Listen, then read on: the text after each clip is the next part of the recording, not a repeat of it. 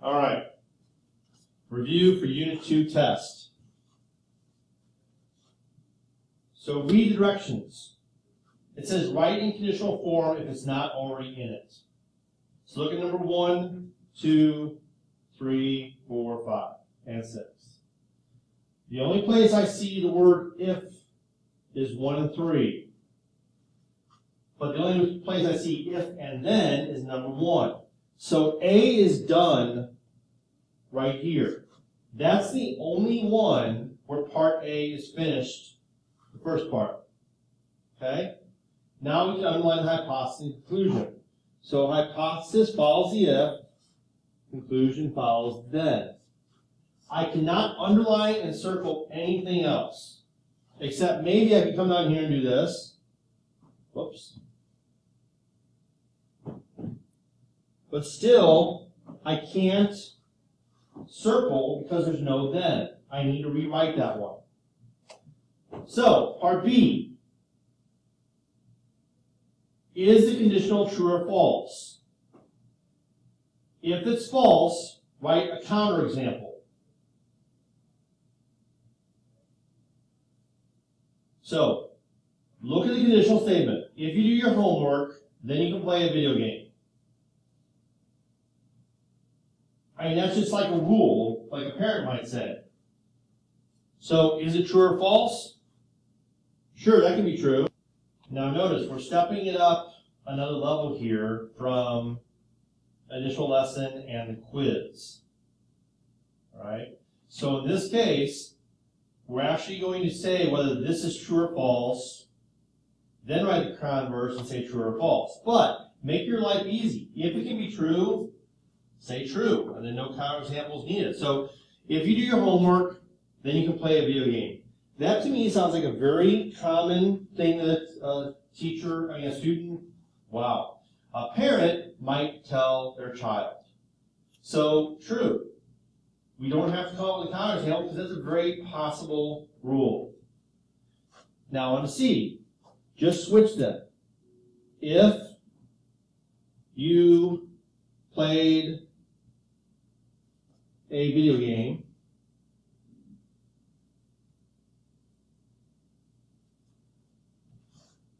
you did your homework. Then you did your homework. It says write a conditional. Then you did your homework.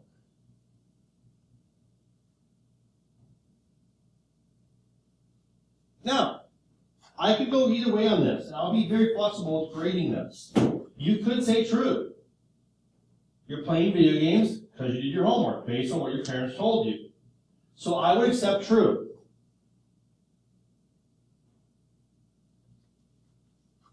You could also say false. And just give a counterexample if you want. You don't have to, but if it's possible to make it true, then say true. But if you want to say false, I had no homework. That's also a perfectly good counterexample. I'm playing games, but it's not because I did my homework. I didn't have any homework that night. So I would accept true or false on this.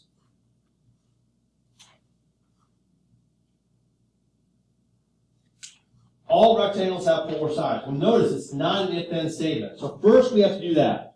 First thing, if a shape is a rectangle,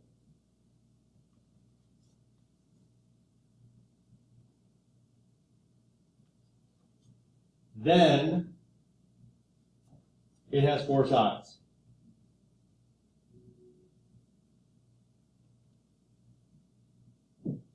Okay, so I'm going to first underline shape is a rectangle.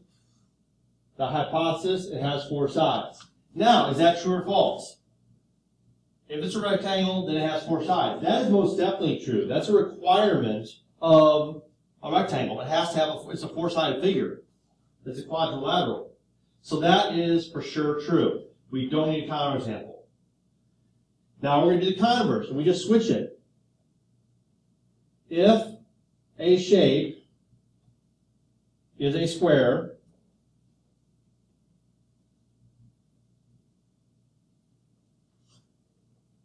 then, sorry, I got stuck on square in my head from that last statement. If a shape has 4 sides, then it is a rectangle. And you can abbreviate it if you want. Now that one's going to be false. Why? It could be a rhombus.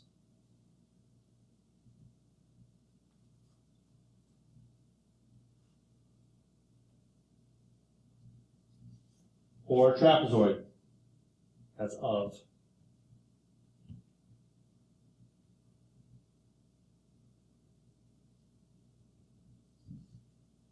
Okay, those are 2 4-sided shapes. They're definitely not rectangles.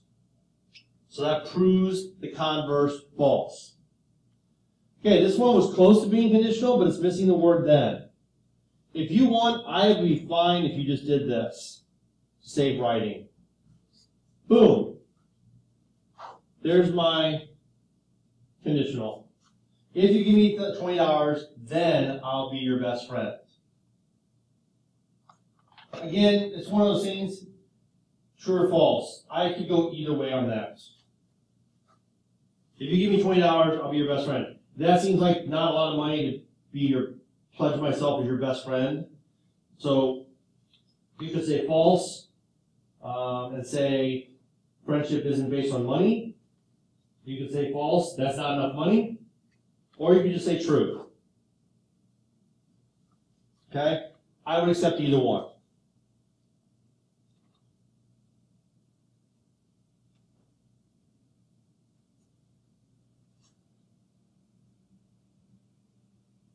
So friendship not based on money. I can spell, I really can, I promise.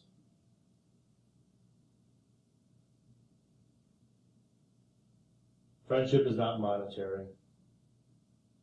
That would be one reason why you might say no. Okay? So either way, I would accept true or false. So the converse, we're going to switch now. If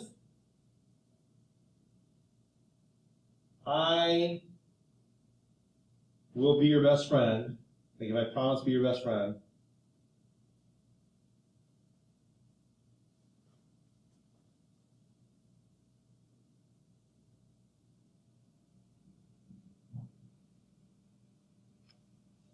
then you give me $20.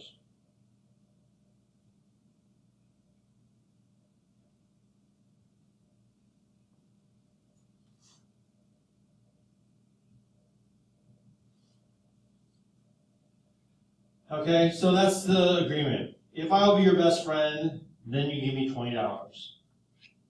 Okay, so is that true or false? That depends on the situation. So once again, I would accept true or false, either one. As long as you can justify the false with any answer, that's fine. Okay, number 4. Ms. Pifo will email parents of all students who earn an A on Tuesday's test. This is a little harder one. So, if Mrs. Pifo emailed parents, then they should be those students, I guess. Then the students got an A on the test. Okay? So the hypothesis is people emailed parents.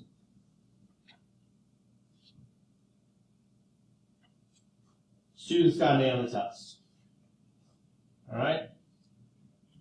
That is the conditional statement. Again, this is one of those vague ones. You could say true. That makes sense. She wanted to congratulate the kids. You could say false, because there's a lot of other reasons a teacher might email parents. And that would be a good enough example. Just say false, teachers email parents for other reasons. Or she emailed them for failing the test. So you can go either way. Again, going to be really flexible on this. Now, the converse, reversed. So, if a student got an A on the test, then Mrs. P emailed parents.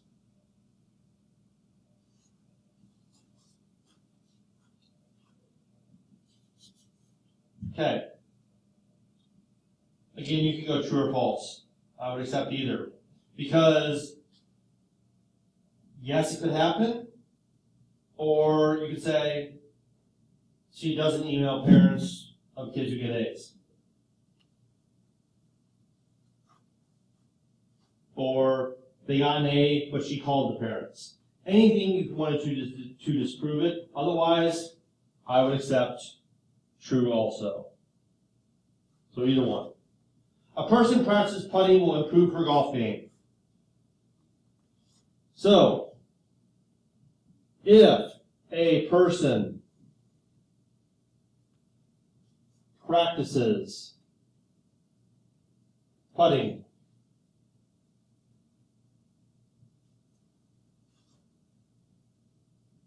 then her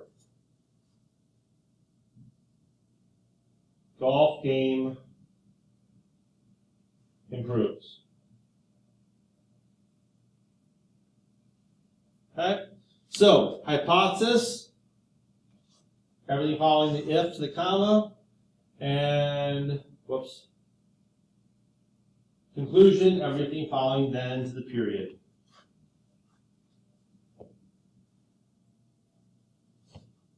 All right. True or false? If a person practices, game will improve. I would say that's usually going to be a true. If you wanted to, you could say false. They just stink at golf. It's not their game. Okay? But most people would probably say that's true. Practicing makes you get better. Now the converse. If a person's golf game improves, then she practiced.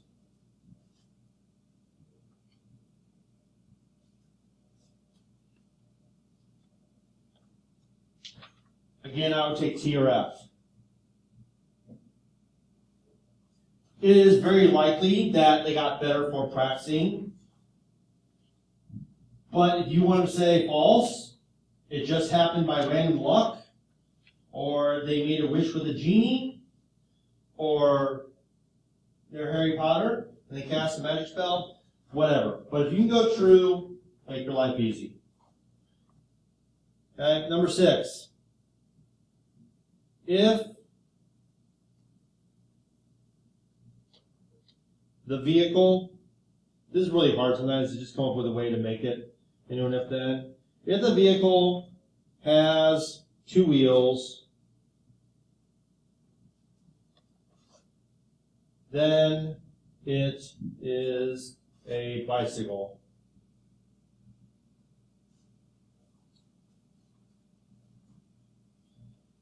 True or false?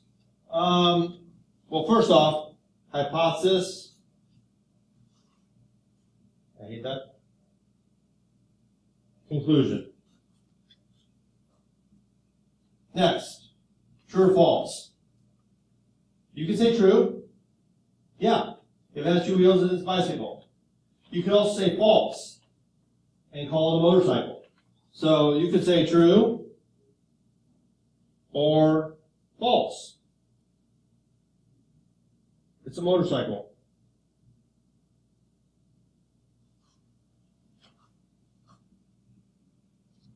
Okay, I would accept either one.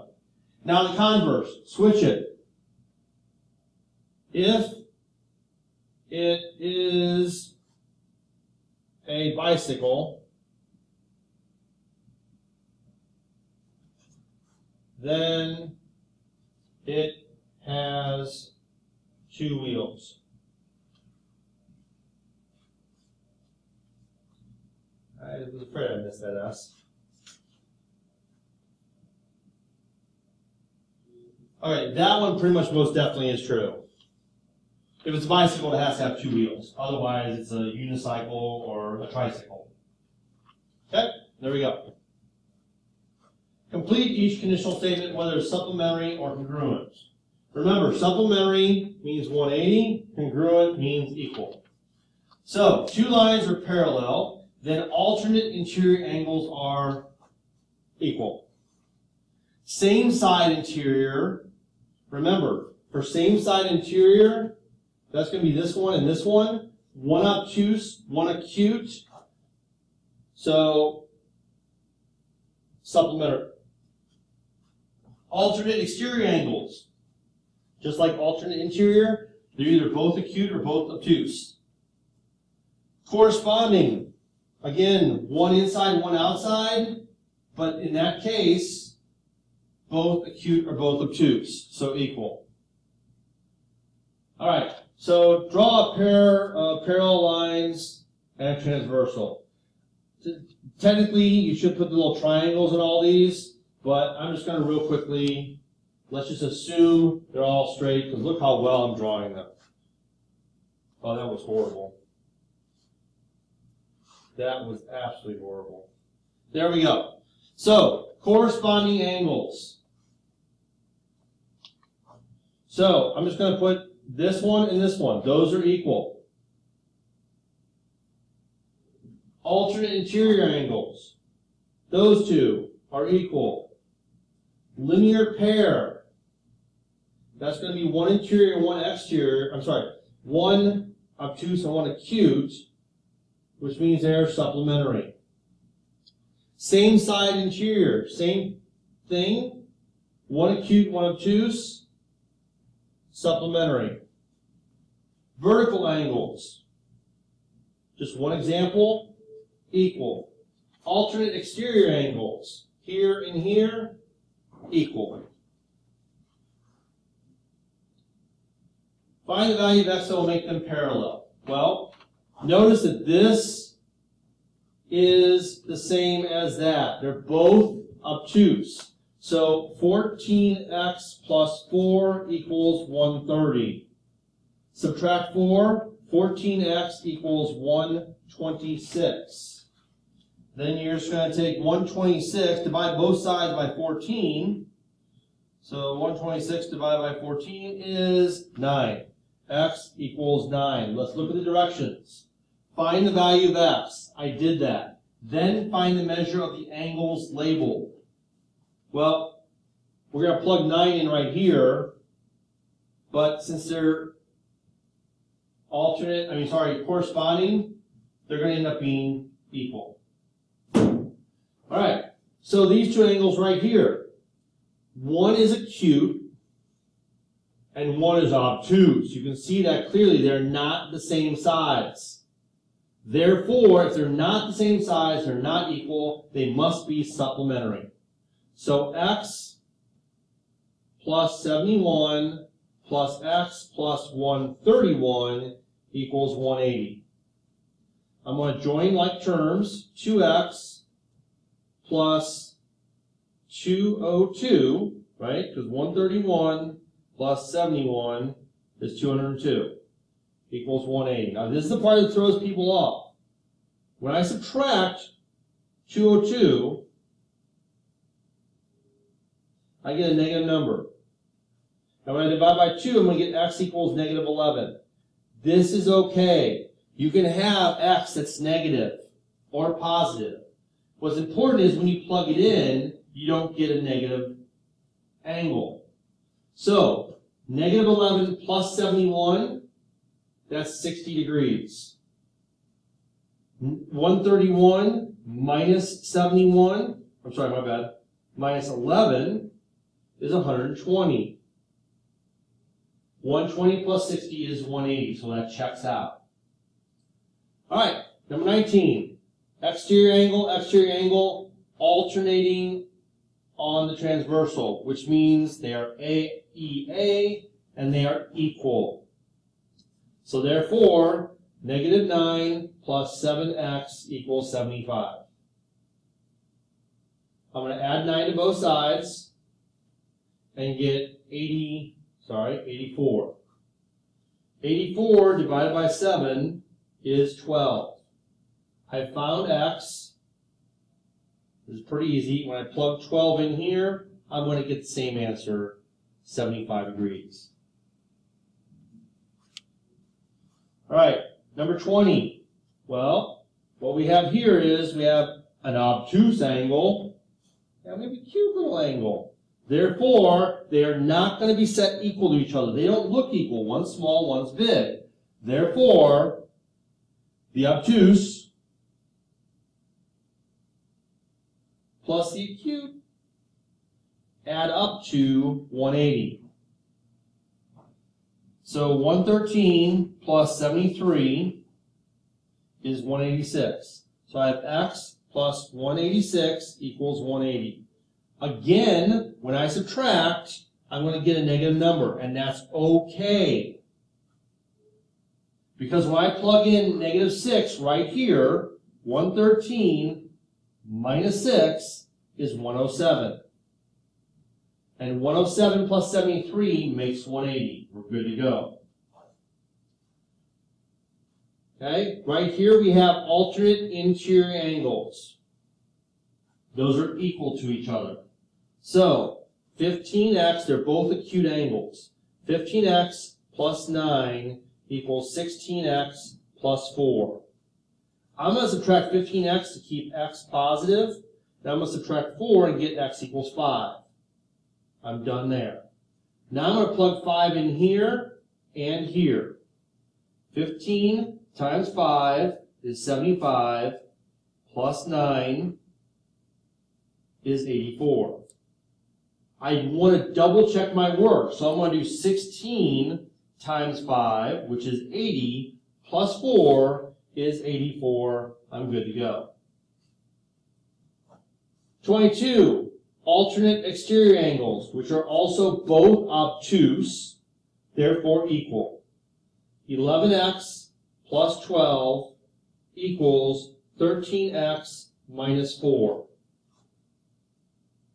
I'm going to subtract 11x to make the x's positive. I'm going to add 4 to get 16. Divide by 2 and I get 8. Now I'm going to plug it in here and here and make sure I get the same answer for both. So 11 times 8 is 88, and 88 plus 12 is 100.